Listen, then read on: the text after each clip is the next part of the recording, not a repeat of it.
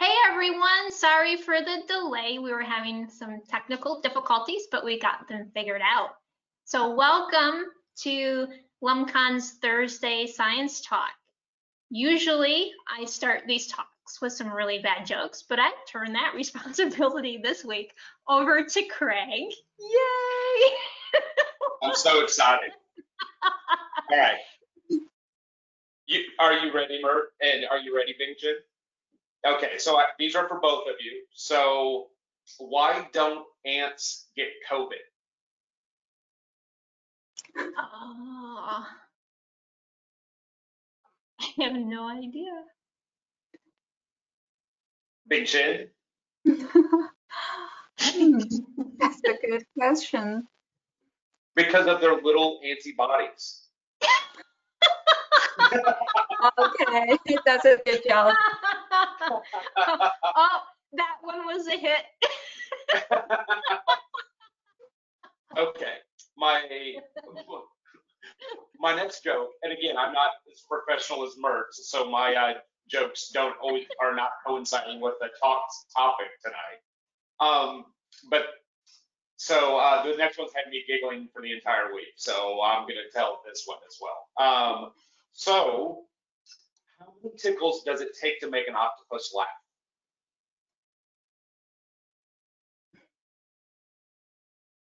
Oh, it seems I've heard this one before.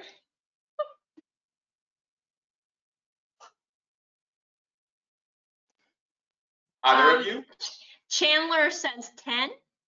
That's right. It takes 10 tickles. Way to go, Chandler. Oh, Weehunt says his officially are worse than yours. And I won.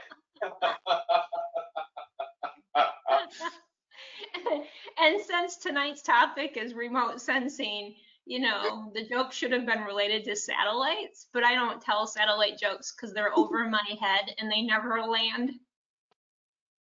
Oh, no. No. Oh, that's so. Boss, this is the I'm best concerned. thing about my job right here. This is I was going to the say, I'm greatest thing. concerned that part of our job has just been searching for these horrible jokes. The audience is loving. I gotta take a minute to read some of these. So Weehunt said his is officially worse than yours. Wait, is this worse better or just worse?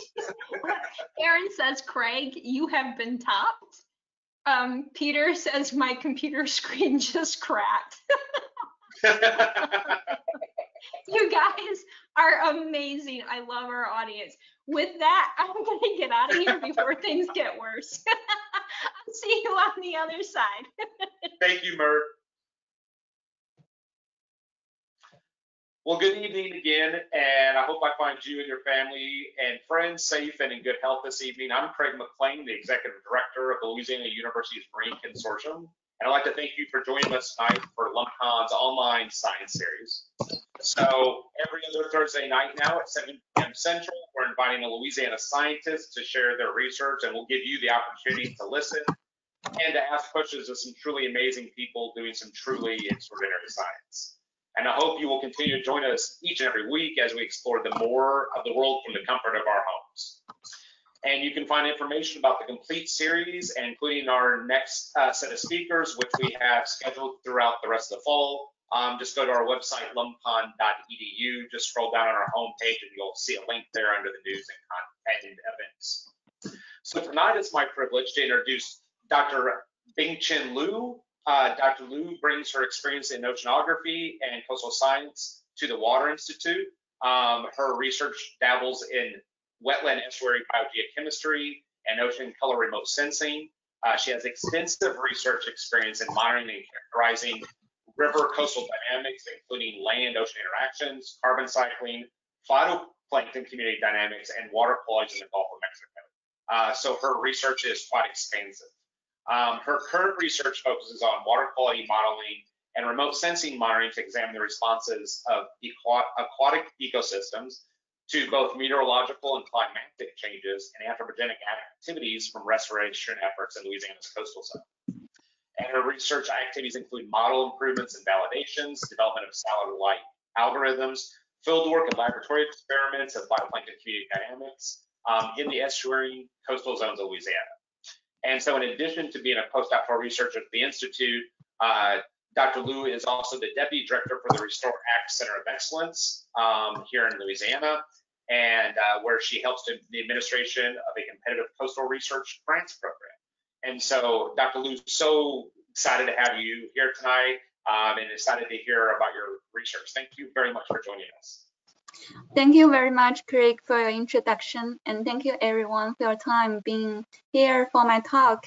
I'm so glad to give my presentation for LumCon Science Talk. And today, the topic of my presentation is remote sensing application in monitoring coastal water quality. Okay. There are 4 subtopics that I want to discuss more. Is that the light and water, what's the relationship between them, and how the light penetrates the water column, and finally get back to remote sensing satellite sensor. And second, I want to talk about what's the major constituents in water that affect the color of water. Next, I will introduce you some fundamentals of remote sensing for aquatic environment. And in the last section, I will talk about the satellite products of water quality. And I will also show you some very important website for satellite data in case you are interested in using it for your research. Okay, I will begin my presentation with a very simple question. Have you ever think about why we have such colorful world? Have you ever imagined that if we live in a world that without light, then we cannot see anything, we cannot see any color? So when we describing color, the basis is light. The light can interact with the objects around us, and the light can be finally reflected to our eyes, and then finally we can detect different things and different colors. This is the same concept for satellite sensor. The sunlight illuminates the Earth's surface and reflected by our Earth's surface, and finally transmitted through the atmosphere and finally reach the satellite sensor. So satellite sensor see our Earth in this way. That's why it can provide us some colorful imagery. Before I talk about remote sensing, I want to talk more about our sunlight because it's very important. It illuminates our Earth's surface. In optics, we call sunlight is electromagnetic spectrum. So we use wavelengths to describe the color of light. From shortest wavelengths, it's X-rays, to visible spectrum, to radio waves. There is a small part of spectrum that can detect by our human eyes. We call it visible light. We use wavelengths to define the color of light. For example, 440 is for blue color, 550 is for green color, and 650 for red color. So have you ever think about why different objects have different colors? Because they have different optical properties. They can absorb some colors and scatter some other colors that has not been absorbed. For example, when the white light shoots on this red shirt, the dye in the fabric allows this shirt absorb all the colors except red. So only red color has been left to reflect it to our eyes. So we define this shirt in red color. This concept is similar as what we see the colors of our water. You may have a feeling that in open ocean, the water seems in dark blue. When you move from open ocean to coastal zones and to estuaries to inland waters, you will see the water becomes more and more turbid, and the color of water becomes greenish or brownish. That's because of different constituents in the water dominate the color of water. In open ocean, water molecule itself can absorb and scatter the light. It dominates the color of open ocean. But back to coastal and estuaries, coastal waters and estuaries. There are high concentrations of dissolved organic matters, sediment, and phytoplankton in the waters. They both can absorb and scatter light differently and modulate the water color. Also, these three components are very important indicators of water quality. So let's dig into details to see why our ocean is in dark blue color. As light travels through the clear oceanic water, here we define the clear as the oceanic water full of water molecules with less amount of sediment, phytoplankton, and color dissolved organic matter there. So the absorption of light mainly dominated by water molecules. This is absorption spectrum of water molecules. You will see the red light is strongly absorbed by water molecules. And further, the light can also be scattered in multiple directions by water molecules. From this diagram, you will see blue light is strongly and efficiently scattered by water molecules compared to red light. So here's a cartoon show you in deeper ocean. The red light, yellow light, and green light has been completely absorbed by water molecules. Only blue light and the violet color has been left. So this amount of blue color has been scattered back to our eyes. That's why our deep ocean water is in dark blue, because red color has been absorbed and the blue color are scattered to our eyes. I make a funny cartoon here. I don't know, have you ever had this type of experience when you are diving in shallow waters with colorful stuffs? You will still see many different colors, because in shallow waters, all the wavelengths of light are available here. So for example, this red apple, it can absorb all colors of light except the red color. So the red color has been left to reflect it to our eyes. So in shallow water, red apple is a red apple. But if you dive into deeper ocean, the other colors light like red, yellow, and green color, they has been fully absorbed. Only blue and green light left in deeper ocean. But based on the optical properties of an apple, it can absorb all colors except red.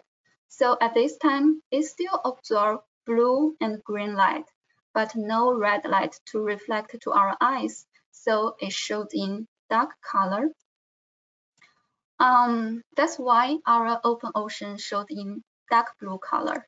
Let's back to our coastal zones. Let's say the ASEAN coastal waters. It's far more complex compared to open ocean, because coastal zone is one of the most biogeochemically active zone in our world. It's influenced by both natural and anthropogenic processes. For example, it receives lots of nutrients from river and groundwater. It will cause the eutrophication and algal bloom and hypoxia events here. And also, it is frequently influenced by coastal storms, bring very strong precipitation, storm surge, and flooding events. Also, our coastal zone is influenced by coastal development, and it has huge land use variations like in our coastal Louisiana. So both of these natural and anthropogenic processes, it will increase the terrestrial input of dissolved and particulate matters. And these constituents in the water will cause optically complex water in coastal waters, like we can frequently absorb algal bloom and turbid water. So this is a very good example. It is an RGB image from Modis to show you diverse color in different water types. and show you how optically complex in the northern Gulf of Mexico. You will see in most of the estuaries here, like in Barrier Basin, in Apalachicola Bay, and some other estuaries, you will see very dark color. That because of the dissolved organic matter. It is a very strong absorber, but they don't scatter light. And in contrast, you will see the bright brownish color around the Mississippi Delta and in Atchafalaya Basin. That because of very high concentrations of sediment here. Sediment can strongly scatter the light to our eyes. That's why you will see the bright color here. And you will see different colors caused by algae bloom. That because of different pigments and a different shape and the size of phytoplankton cause the different optical phenomenon of this water. All of these three components are major constituents that dominate the water color in coastal zones. They have different absorption and backscattering properties. And further, both the absorption and the backscattering, they will further determine how much light can live in the sea surface, like the AW, AC down, NAP, and AF. These are absorption from phytoplankton, sediment, colored dissolved organic matter, and water. And they also backscatter water, and further they determine how much light leaving the sea surface and detected by the satellites. The most important, one of the most important parameters we use for aquatic environment to study water quality is called the remote sensing reflectance. It is here and here. It is a direct indicator of ocean color, of the water color. It can be linked to backscattering and absorption in this way. This is simplified version of radiative transfer equation. And zoom in that satellite RGB image in last slides, we will see different types of water. I can show you different types of remote sensing reflectance spectrum from field data. And actually from satellite data, we can also get this type of spectrum, but the spectral resolution is lower than this one. This is a hyperspectral reflectance spectrum. The background of this figure is the color of water, what we see from our eyes. And this is the color, what we see from satellite sensors.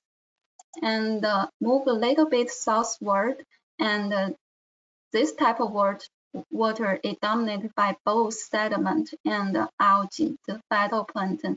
You will see it become a little bit more greenish. So its spectrum changed in this shape, and its reflectance peak moved from orange, yellow color to greenish color. Let's go to algae bloom type of water. You will see the green water, and you will see the spectrum in this shape. It has reflectance peak around 500 meters. That is green color. And let's move to the edge of the algae bloom area, and less phytoplankton in this area compared to here. You will see the spectrum have more reflectance in blue color because of water molecules. Finally, we moved to clear water. You will see strong reflectance of blue color.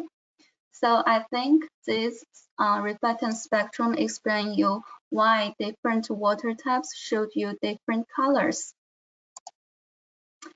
So back to this slides, we can obtain this type of data from satellite remote sensing data. And with this data, we need to do a lot of field work to develop satellite algorithm to derive some water quality parameters. Also, we need to use field data to validate the results predicted from satellite data. And we usually collected water samples we filter the water samples on boat immediately, and this is the filtration setup. We use this type of filter to block the constituents in water, so we can further measure the concentrations of different parameters like SPM, it is sediment, and dissolved organic carbon, DOC, and particulate organic carbon. And HPLC, it mainly for different pigments for phytoplankton. And we can also use some optics instrument to measure the absorption, backscattering, and fluorescence from field to deploy this instrument in water. And we also have a radiometer to measure the remote sensing reflectance at the sea surface. This instrument is used to calibrate the satellite data. Well, next I will do an overview of NASA satellite sensors for water quality monitoring. This figure is from NASA website. You will see lots of running satellites from NASA, and I marked out 4 satellites which is very popular for water quality study. They are Landsat, SMPP, Terra, and Aqua. Currently, several satellites observe water surface properties in open ocean, like Aquamodis. It has 1 kilometer by 1 kilometer spatial resolution. We can get, if given a location, we can get 1 image for this location 1 to 2 days. And in coastal ocean and estuaries, this spatial resolution of MODIS is still okay for coastal waters. And we also have another sensor called MPP VIRS. It's in 750 meter spatial resolution, and we can get this image, 1 image 1 day at a given location. And move to inland lakes and some small estuaries, small water bodies. I think the 1 kilometer by 1 kilometer spatial resolution is not enough to study these smaller water bodies, but we have some other satellites. They have very higher spatial resolution, like Landsat is a very good example. It has 30 meter by 30 meter resolution. However, it cycles very long. It takes 16 to map the whole Earth, and that means you will get 1 image for a given location every 16 days. So they both have advantages and disadvantages. If you want very high spatial resolution, then you cannot have very high temporal resolution, because if you keep both resolution very high, it's going to be require large space to save the data. And currently, a number of water quality parameters are optionally available from these satellites, like temperature and chlorophyll at global scale. In next few slides, I will introduce you some of my research, how I extract the water quality parameters like phytoplankton, like sediment, and color dissolved organic matters from satellite data. And the first component I want to introduce is phytoplankton. Let me introduce what is phytoplankton first. It is a basis of food web. It can do photosynthesis and provide organic matter and transfers organic matter through the food web. They have different shapes and different size and different colors. You will see how different their shape and size are. And they also contain different pigments in their cells, like chlorophylls, carotenoids, and phycobilins. For these different pigments, they have different absorption spectrum that results in different colors of different phytoplankton groups. For some of the pigments, they are only specific to one group, like chlorophyll B here is for chlorophytes. Pyridine is for dinoflagellate. Zeaxanthin is for cyanobacteria. So Because of different pigments and different shape and different size, the phytoplankton, they can absorb and backscatter light differently, make them in different color, and then satellite data can detect them. So we definitely can extract the information of phytoplankton abundance, taxonomy, and size from satellite data. Well, this is the standard chlorophyll products I downloaded from NASA website. It is chlorophyll A concentration in spring 2014. Yeah, you will see in open ocean, the chlorophyll is very low, but in coastal area, you will see the red colors and the yellowish color. That means very high concentrations of chlorophyll, especially in inland waters, because of high nutrient availability here for phytoplankton growth. It has been proved many times satellite chlorophyll A products, it performs very well in open ocean. However, it generally failed in estuarine coastal waters. Let's zoom in this area. This is a standard product from the from NASA's website. You will see this type of distribution and concentration. The bottom panel is chlorophyll products generated from our chlorophyll algorithms. You will see the distribution patterns in open ocean. Oh, something happened. I'm sorry, can everyone see my slides?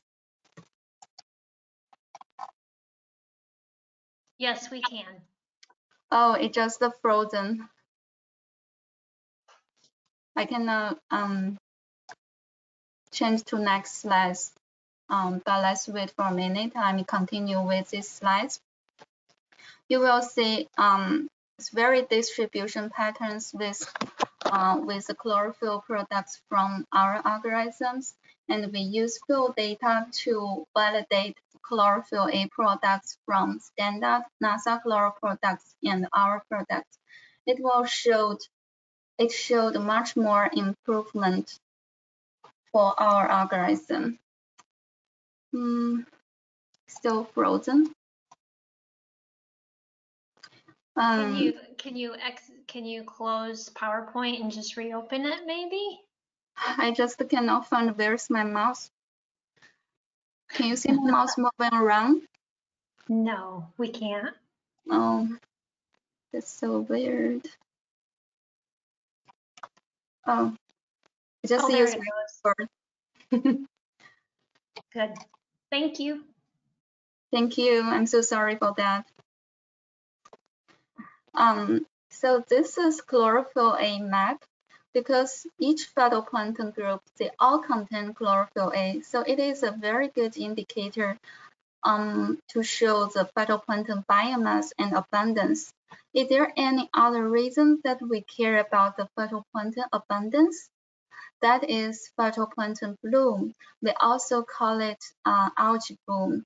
It can be very harmful to our health and marine animals. You will see they're not beautiful. They're algae bloom. The algae bloom, they can in different colors. It can be in reddish color, that's called by red tide. The dominant species groups are dinoflagellate. You can also see the blue-green colors dominated by cyanobacteria, and the brown tide dominated by diatom. Phytoplankton bloom typically occurred with very high concentrations of a specific species. So for this species, it must have one cell size and a specific biomarker pigments. So with that, it should have very unique absorption and backscattering properties. With this information, satellite ocean color data, it can tell us what is the dominant species of this algal bloom. That's very important information. So if we know what species dominate there, we will know whether it's toxic or not. How large the scale will be of this algal bloom. Next, I will show you some satellite products from my research to detect what species dominate this large-scale algal bloom. This is a case study for Hurricane Michael.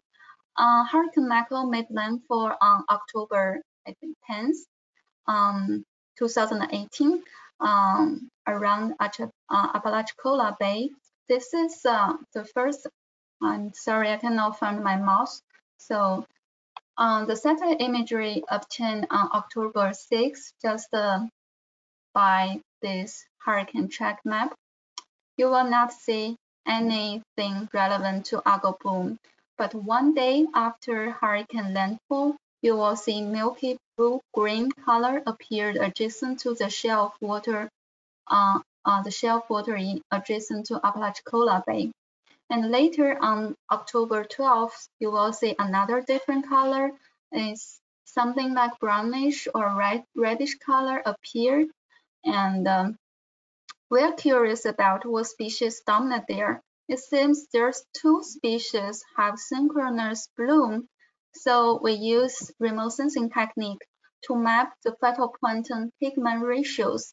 Finally, we figure out what species are there. It's a synchronous bloom event of two species. One species, which is in milky blue-green, is a Coccolithophore species. It's called Emiliania huxley. And the next species showed brownish and reddish color. It is a reddish. It is red-tide species, very famous. It is Crania brevis. It is very famous along the Florida coast. It occurred very frequently. And this is the first time to report the synchronous bloom of these two species from satellite data in the northern Gulf of Mexico. So our satellite algorithm showed that it can detect the bloom species during an algal bloom event. That is very important for the forecast. We can do time series of pigment map to show what pigment there, and we will monitor the development of algal bloom based on the pigment maps. And next, still relevant to phytoplankton, we also care about its size. Why? Because it is very important. Phytoplankton can be divided into three categories. Picophytoplankton, they are very small, between 0.2 to 2 micrometers. And nanophytoplankton and macrophytoplankton, they can shape the structure of marine food web. You will see the smaller the phytoplankton is, the longer the food web is, and the higher the diversity of the food web is. And the phytoplankton also is a major thing that transferred carbon from surface ocean to deep ocean. If the size is large, it will transport more carbon from surface ocean to deep ocean. Here's the product for phytoplankton size distributions. The first column is for macro phytoplankton, the second column is for nano phytoplankton, and the third column is for pico phytoplankton, and different rows for different seasons. You will see they distributed very differently. Macro phytoplankton in estuaries, nano phytoplankton in mid shelves, and pico phytoplankton in offshore waters. I also have done some work related to carbon. We use satellite data to map the distributions of different types of carbon in coastal Louisiana. You will see this is the distributions of sediment in Barrier Basin and in Atchafalaya Basin. It's very contrasting because in Barrier Basin, there's no source of sediment. It's not connected to the rivers. That's why they have they have diversion project there. They want to deliver more sediment here to protect and restore the wetland in Barrier Basin. In contrast, the Atchafalaya Basin is totally influenced by the sediment plume. You will see very turbid water there. And this is dissolved organic carbon. It's different with sediment. Barrier Bay showed very high concentration of dissolved organic matter because the wetland is a potential source of dissolved organic carbon. You will see at Chavalaya Basin, the DOC is not that high, and the river is not a major source of dissolved organic carbon from this map. This is an ongoing research. We haven't published it. Definitely deserve to more study on that. And the remote sensing is powerful. We also generate time series DOC product in Barrier Basin. And from 1985 to 2012, you will see there are two. One is in 1992, another one is in 2005. It showed very high concentrations of DOC. I will leave this question for you. Maybe you can think about what coastal events cause these higher concentrations of DOC. In addition to aquatic environment, remote sensing is awesome. It can be also applied to landscape classification, land use variations studies. This is some product from our research. It showed landscape variations in Barrier Basin. You will see the increase of developed area for urban area and agriculture, and a decrease in salt marsh, which is in brown color. And here I will show you some useful website for satellite data. This is the website I use very frequently. It's NASA Ocean Color website. I download all the ocean color data, and from here it can be 1 day, 1 month, 1 week. And they also provide useful processing tools. It's called CDAS. It's very useful. It's very user-friendly software, and with detailed instructions on this website. And for that time series DOC and land use variations, I use Landsat data. I download from UICS Earth Explorer website. It provides all of the Landsat data here from Landsat 1 to 8.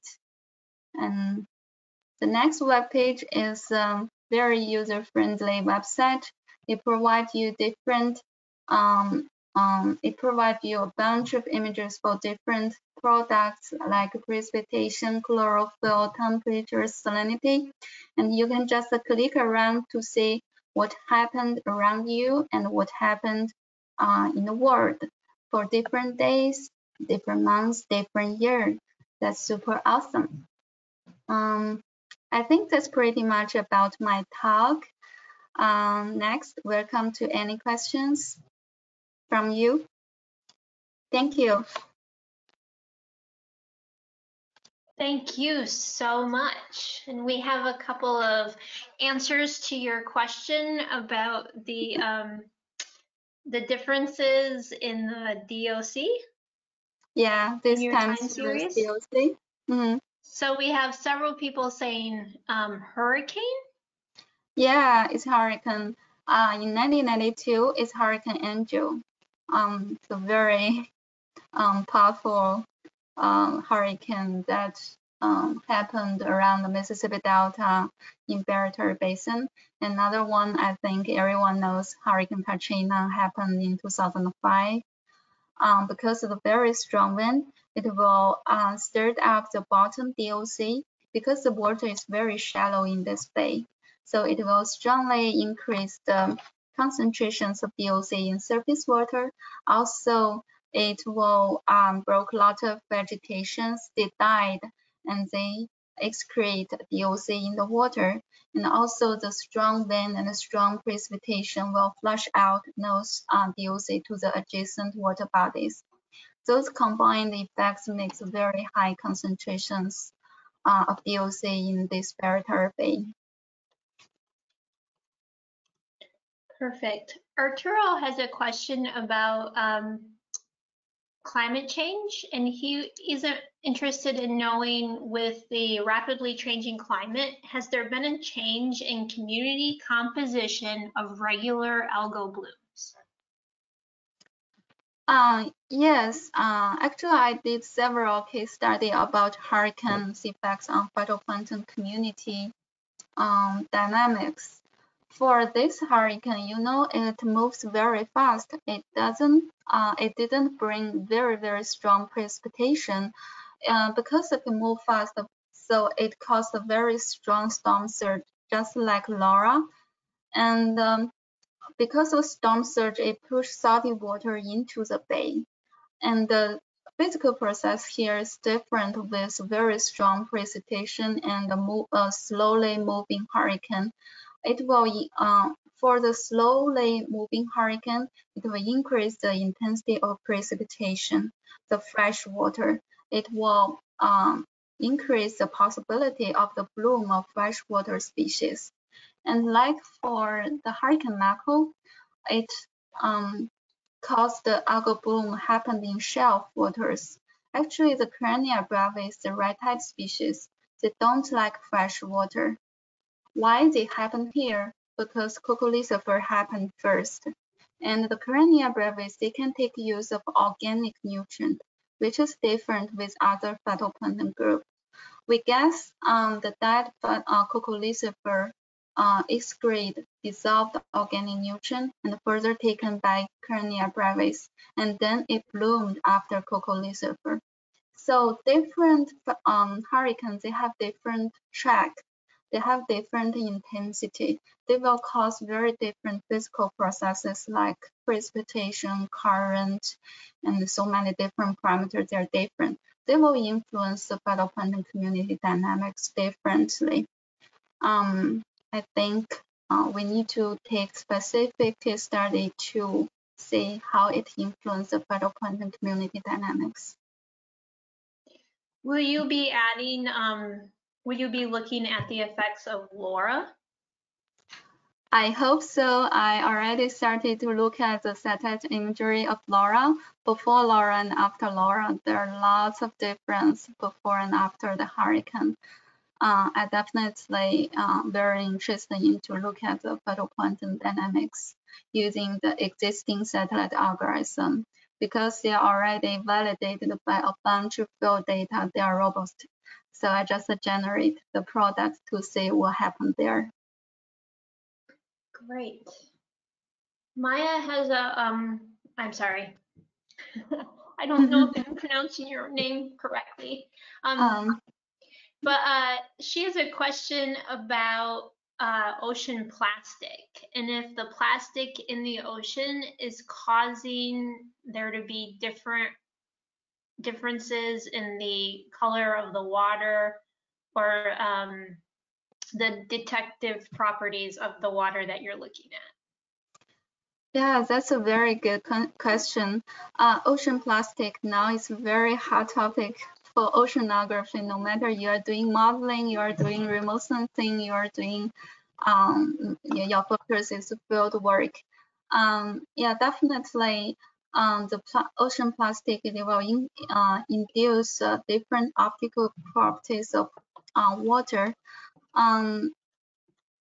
Currently, there are some research already started to take field data, optics field data, to measure the spectrum of plastic and trying to link to remote sensing, but I haven't seen the satellite products relevant to ocean plastic, but this is a very good directional study. Perfect. We have a question about how complicated the data from the coastal area can be. How do you uncomplicate the coastal area in the work that you do? Very good question. There's lots of physics behind this question. You know, in coastal waters, it's very complex because so many different constituents here. And currently, lots of standard satellite products like for chlorophyll A, they work very well in open ocean because the water there is very simple. So those algorithms, they're not suitable for coastal oceans because they use the wavelengths of satellite data suitable for open ocean. What we did, we select the suitable wavelengths for estuaries and coastal waters. But like the product I show you here, it also have disadvantage. It cannot generate the global product. It only suitable for specific estuaries or coastal zones because different estuary coastal zones, they have different optical properties. It's very hard to generate global products. Yeah, we just select specific wavelengths suitable for estuarine coastal waters in our coastal zones based on so many field data. Great. Arturo's second question is, can satellite data images, can they measure pH of the ocean? They can, that's, I don't know too much about pH, but I think it can indirectly link it to pH because, you know, satellite data, they can map like salinity, temperature, and some other parameters, physical parameters. You know, pH, they have potential relationship between those parameters. And if you have product of satellite data, you can definitely link to pH based on the relationship between them. It's just a calculation of matrix calculations for satellite data. Great. How big does a bloom need to be before you can actually detect it? Actually, we can detect it from the initial scale because I can show you here.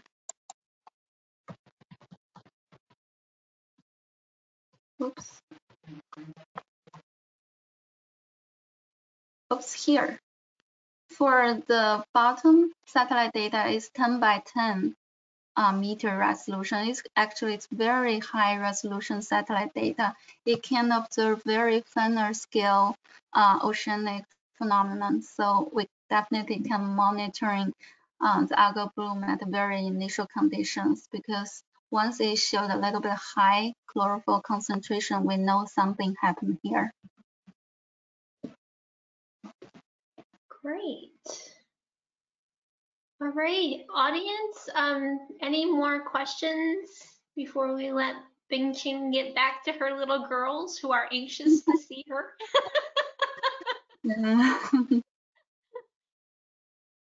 We'll just give people a minute to type in case there are other questions, but while we're waiting for that. Yeah, thank you. Welcome any questions. You can email me your question. I'm happy to answer. We will do that. If we get questions after the talk, I'll certainly pass those along. But thank you so much for giving an interesting talk. We have a lot of comments coming in saying it was a great talk. Thank you. Hey, Craig, are you still out there somewhere? No. So I get to answer Chandler's question myself. So Chandler actually came in with a question about the LumCon facilities during the hurricanes last week. So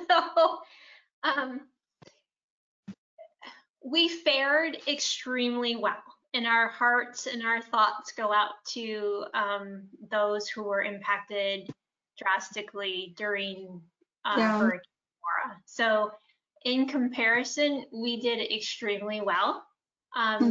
We had about a maximum flooding inside the downstairs ground level lobby of about 3 feet. There's probably about 3 to 4.5 feet across the property. But we were extremely well prepared. Our shutters, once again, held, and we had no significant damage. I mean, we had a couple boards come off the docks and stuff like that. But we were very, very, very lucky comparatively. So again, our hearts and minds go out to the people who are suffering the most at this time. Mary is asking, for you to show the websites where you get your data again? Yeah, sure.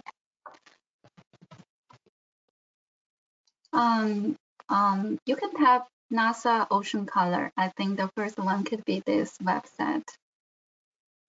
And NASA Ocean Color, this is an awesome website. All of my PhD studies based on the data from this website. Great. Second, I have been to that website. It is a great website. There's a lot there. Oh. Go ahead. This is the second one. Is USGS Earth Explorer, and if you tap this one, it also comes the first, the website. This one I mainly use it for Landsat data. Oh, nice. And the last one, it's just a very user-friendly for you to go through different imageries, different satellite products. You don't have to download data. You just need to click around to see what is happening. A question came in, you're welcome, Mary. A question came in about if someone is interested in doing the kinds of science that you're doing, where's a good place to start? I think this is a good place to start because it has every single step to tell you about remote sensing data. What should you do this? What should you do that? I said it's awesome because the instructions is very detailed in this website. And also, yeah, there's lots of, there are some training classes related to ocean color, and they provide you a fellowship if you can apply. I think this is very important. I attended the NASA Ocean Color training course in 2017. That helped me very much. I started my research after that summer class at NASA. So just go through and play around with NASA's website. You will get a lot of more information relevant to remote sensing. Great. Any other questions out there, audience? We're still getting more comments about how wonderful your talk was. Oh, thank you so much.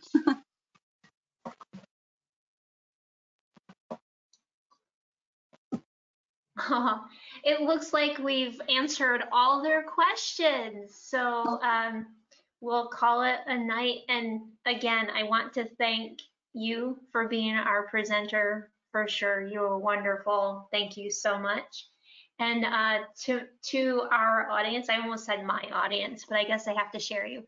To our audience, thank you so much for hanging out with us again for another hour or so on a Thursday night. We're still on the every other week schedule and will be throughout the fall. So our next talk is actually in 2 weeks. So we hope that you visit our website at lumcon.edu/science-talks/ to find out who the next speaker is, because it's escaping my mind right now. I'll have the registration link for that talk up as soon as I get the talk information. But I will have a link for the recording of this talk tomorrow afternoon. So if you're interested in sharing the talk with friends and family, that will be available tomorrow. With that, I wish everybody a healthy and safe Labor Day weekend. Take care of yourself and each other, please. And I will see you next time. Good night, everyone. Good night. Bye-bye. Bye. Thank you. You're welcome. Thank you. Go enjoy those kids. Yeah. All right. Bye-bye. Have a good night. Bye. Just